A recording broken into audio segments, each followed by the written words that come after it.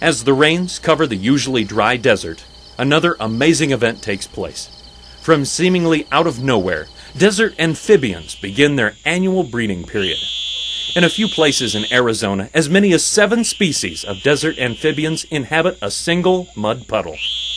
During the arid summer, these amphibians shelter up to several feet below the desert's parched surface. The sound of rain awakens an army of thousands, which claw their way into the night to greet the storm and come into the world of stars, wind, rain, and lightning for the first time in more than 9 months. Soon, their urgent call fills the night air.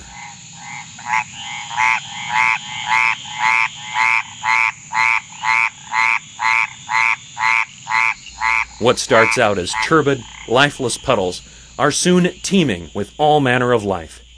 These waterholes are nurseries, ushering the next generation of desert amphibians into a harsh. As summer gives way to fall, the time of rain ends, and the desert again dons its dusty mantle. The young amphibians that were born in the now drying pools and survived the onslaught of predators and desiccation now follow their elders, burrowing deep into the desert soil to lie dormant until the rains return.